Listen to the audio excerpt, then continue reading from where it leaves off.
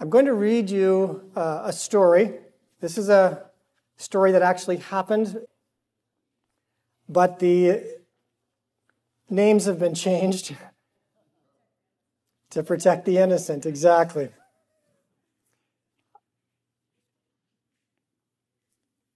Tom and Cindy have been married only a few years and are hosting 15 people for Thanksgiving at their house this year. Cindy has had a difficult relationship with Tom's mother, who never liked Cindy and never warmed up to her. But she's hoping that this holiday will be special and that her mother-in-law will see she's a good wife to Tom.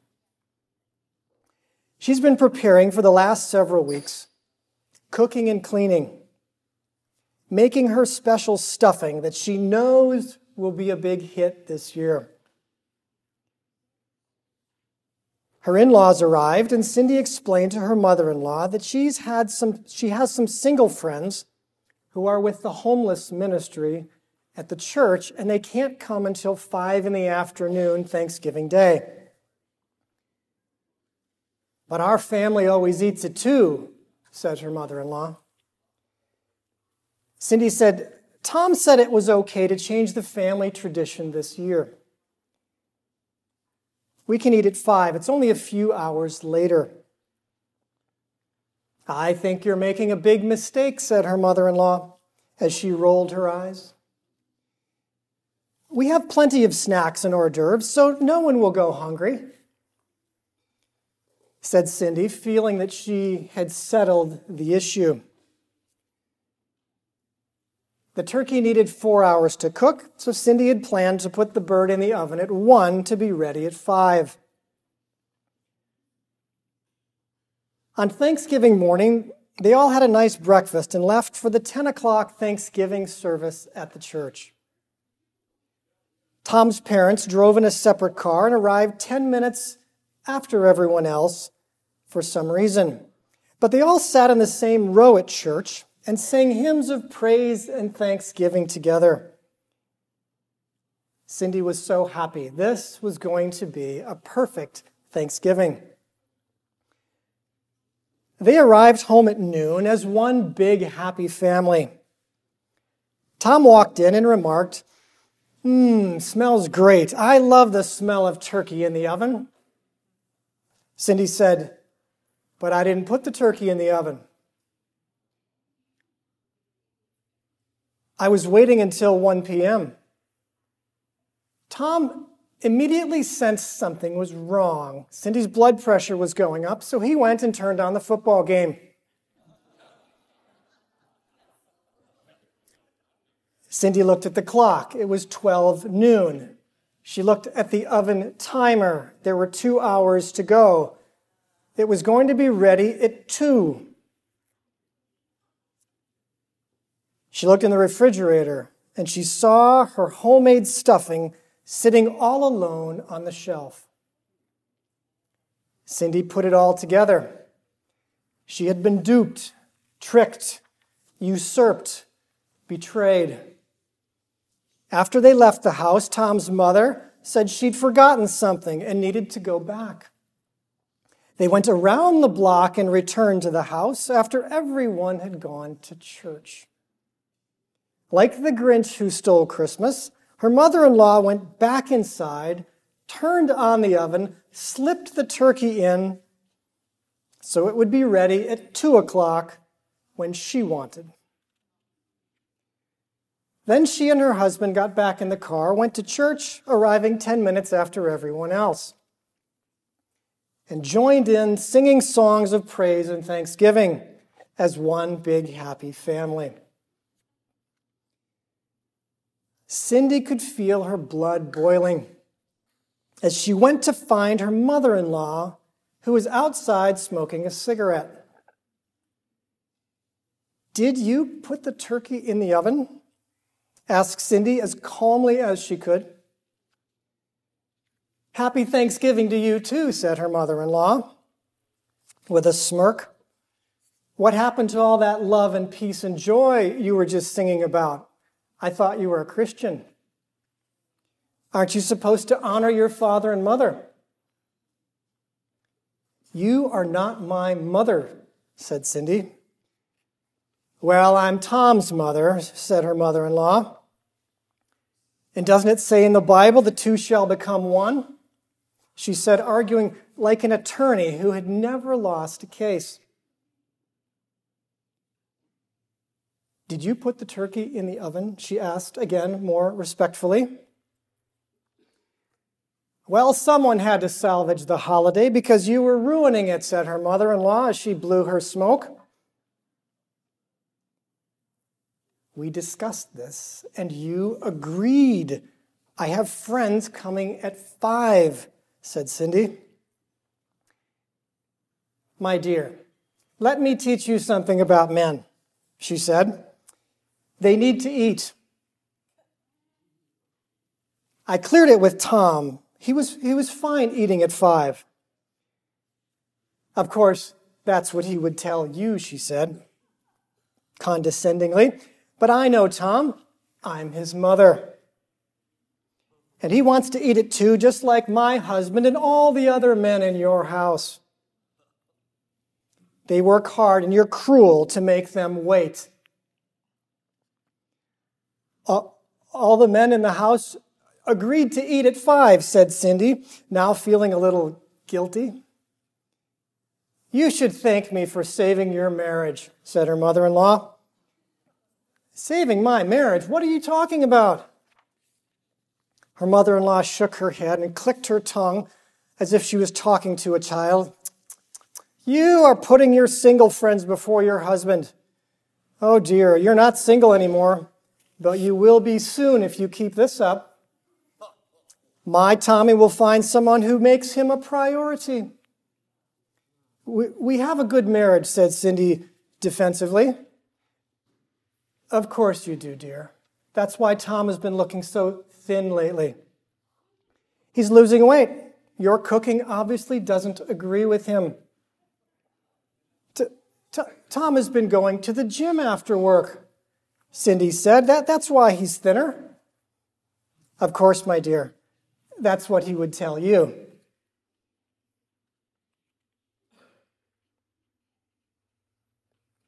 Her mother-in-law had a mischievous smile, sowing doubts in Cindy's mind about her marriage. Do remind me to send you some recipes after I get home, said her mother-in-law. I think you need some help in that area. She took a long drag on her cigarette as the smoke was coming out of Cindy's ears. You left the oven on for 2 hours and no one was home. You could have burned the house down. My dear, don't be silly. Turkeys don't burn houses down. Cindy was shaking and she could feel a migraine coming on, although she never had a migraine in her life. She knew this was what it felt like. She turned around and went straight to Tom, who couldn't see the veins popping out in her neck because he was watching the football game. His team had just taken possession after a fumble. He was holding a plate of chips and salsa, and he tried to wave her off with one of the chips. When he felt her fingernails digging into his forearm, she said, now, and he realized he had to set down his chips and go with her into the other room. Tom, you need to control your mother, said Cindy. I can't control my mother. Nobody can, said Tom. She tricked me. They went around the block and came back here after we left. She put the turkey in the oven and left the house. The oven was on for 2 hours and no one was home. Well, look on the bright side, said Tom. The house didn't burn down. He thought he could use simple logic to calm her and quickly make the peace. He was wrong. We were supposed to eat at 5. I have friends coming at 5, said Cindy. Look, We can eat it 2. We can eat it 5. We've got chips. We've got salsa. We've got guacamole. It doesn't really matter to us. But the turkey sure smells good right now, said Tom, hinting they should eat it too. She didn't even put in my special stuffing, said Cindy. I spent hours making that stuffing. Well, can you put it in now? Said Tom, not understanding that his wife wasn't asking for culinary advice. No, I won't be putting my stuffing in now. Tom, always a problem solver, thinks he has a brilliant idea. I saw an ad on TV for stovetop stuffing. Can't you put it in a pan on the stove and just warm it up? I did not buy stovetop stuffing. I made homemade stuffing, said Cindy. Your mother has ruined everything. Tom finally realizes his cooking tips and insights are not helping because Cindy starts to cry and runs upstairs and slams the door.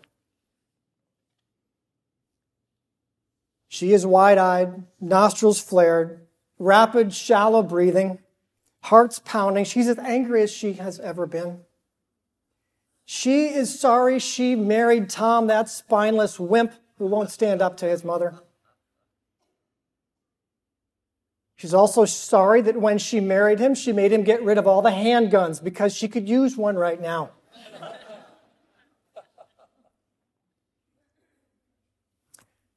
Tom hears the door slam upstairs and senses there's some tension.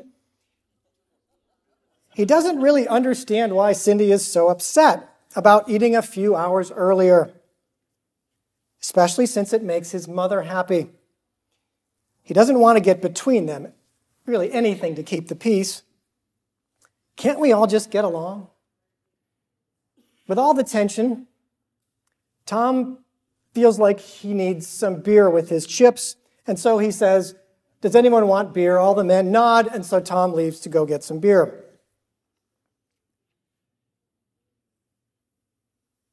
Sally, the 19-year-old niece, is a first-year seminary student. You see her pick up a Bible and start to head for the stairs. You intercept her. "Sally, what's your plan?" "I'm going to tell Cindy 2 things every Christian should know," she says with that seminary smile. "All things work together for good to them who love God." You shake your head. "Anything else?" "Yes, Jesus says we should love our enemies." You cringe. You recognize that Sally has good intentions. But the truth of her words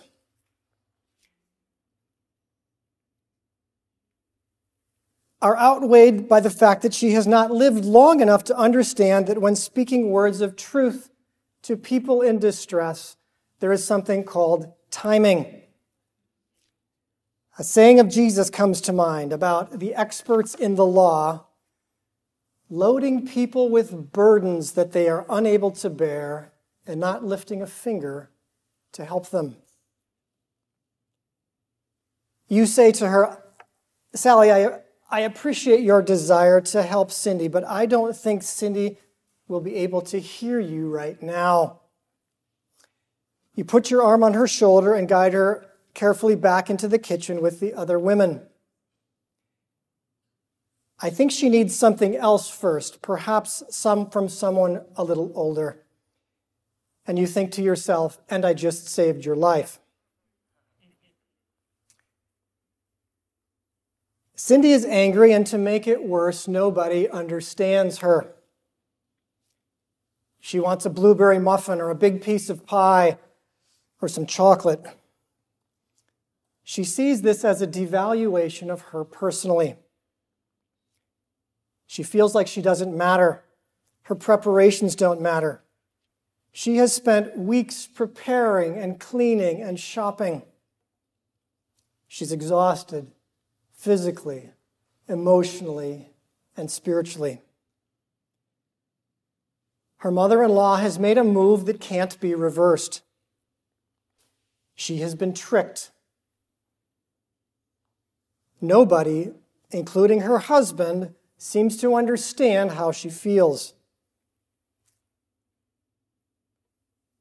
The turkey is going to be ready in 2 hours. Cindy has a few options. She can stay in the bedroom and boycott Thanksgiving. Or she can try to get control of herself, maybe with some help from one of you, one of her guests, to figure out what she needs to do and what she needs to know in order to be able to come out in the next 2 hours. The holiday has been hijacked. The good news is that you are one of the relatives in the house today. Can you salvage Thanksgiving Day? Well, I want to spend a minute now to have you discuss that. If any of you felt tension during that story, I can tell you that most people do. That they can think of people that this reminds them of, people perhaps in their own families. What are the things that Cindy needs to know? What does she need right now? Perhaps what would we consider wise counsel? You can think of some biblical principles that you might know. You could think of the story of Job, whose friend's counsel didn't go so well. Are there any other sources that you might draw upon? I'm just going to give you a minute right now to talk among yourselves. Just what's coming to mind for you? What are you going to need to know, and what are you going to do when you go up the stairs and enter that bedroom? So the things that we're going to want to, there are a couple things we're going to need to know. First, we need an idea of what Cindy is thinking or feeling. There's something that Cindy needs is some empathy. She can't seem to get any empathy. Her mother-in-law gave her how much empathy? Zero. Not even a tiny little admission of any type of guilt, no repentance. It would be helpful if you were aware of the certain types of people, there are personality types, that have very low empathy. People who, when you try to give them basically some correction, what happens? It comes right back at you. They can't receive what we would call a healthy shame message. Now, there are some discrepancies in the field regarding shame. Some people will say shame is always bad. I don't believe that. Our culture wants to tell us that shame is always bad, so nobody should have any shame for anything, no matter what they do, no matter how long they do it. That shame is just bad. I believe there's something called healthy shame and toxic shame.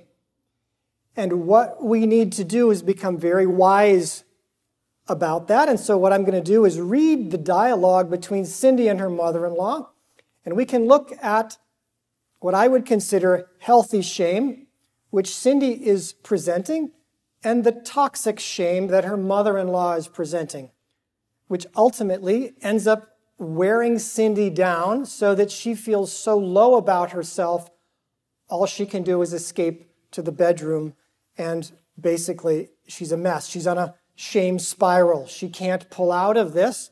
She's going to need some help from you. This is a healthy shame message. Basically, Cindy is saying, did you put the turkey in the oven? Healthy shame message. The mother-in-law has done something. What is the mother-in-law's response? What happy Thanksgiving to you too. What happened to all that love and peace and joy you were just singing about? Aren't you a Christian? Aren't you supposed to honor your father and mother? You see, this automatically it's coming right back at her, automatically on the attack. Where is this coming from? Cindy asks again, did you put the turkey in the oven? As respectfully, she's trying to get this woman to respond. If she uses a very respectful tone, did you put the turkey in the oven? Well, someone had to salvage this holiday because you were ruining it, says her mother-in-law, with rolling her eyes, a sign of contempt, devaluation. You see all of these messages. Some are verbal, some are nonverbal, but she's dealing with a woman who is not receiving any shame message, not even a healthy one, not even one that says, I want to be in a healthy relationship with you, but I need some help here. This is not a one-sided relationship. But there are people in our families, I will call them emotionally immature. You can call them narcissistic, you can call them toxic, you can call them abusive. They are emotionally immature. They don't know what a healthy relationship is. There's only one kind of relationship where they make the rules. And we're seeing that. They are brilliant at arguing. Everything Cindy says, she just twists it around like an attorney. You can't win. You think, oh, surely the logic would work. Or you go home thinking, if I just would have said this. We discussed this. You agreed. I have friends coming at 5, said Cindy. Let me teach you something about men, says her mother-in-law. They need to eat. Right? This is all because the men need to eat. You notice how that shell game works. It's not her. It's not that she's usurping this control. She's blaming the men, even her husband. The men need to eat. I cleared it with Tom. He was fine eating at 5. Healthy shame message. We agreed that we made an agreement. Of course, that's what he would tell you, she says condescendingly. I know Tom, I'm his mother. He wants to eat it too, just like my husband and every other man in your house.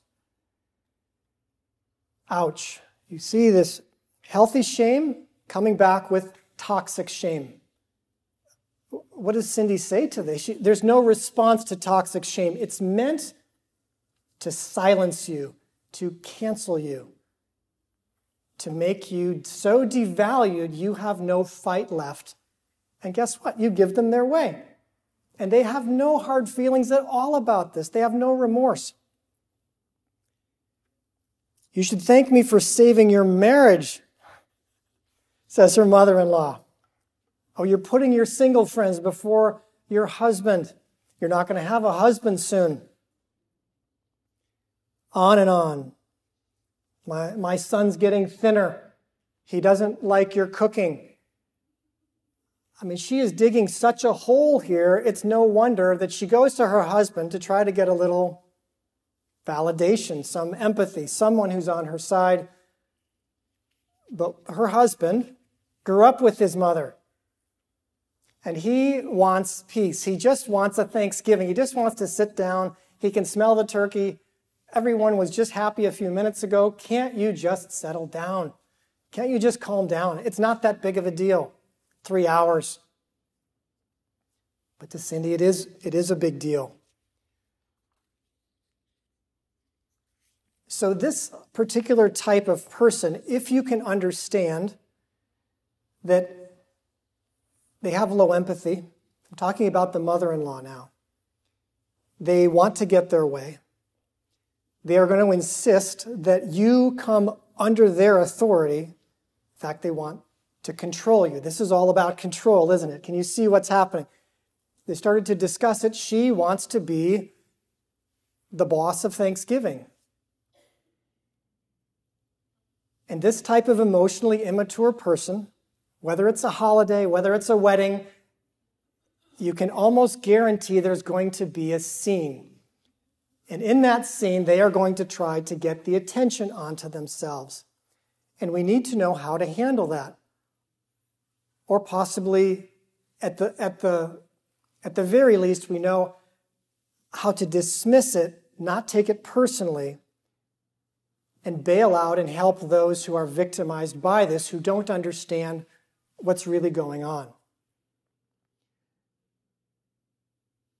Cindy feels like it's her fault, that she's now made the men wait, she's not a good wife, she has all these things going on, she just wants some chocolate.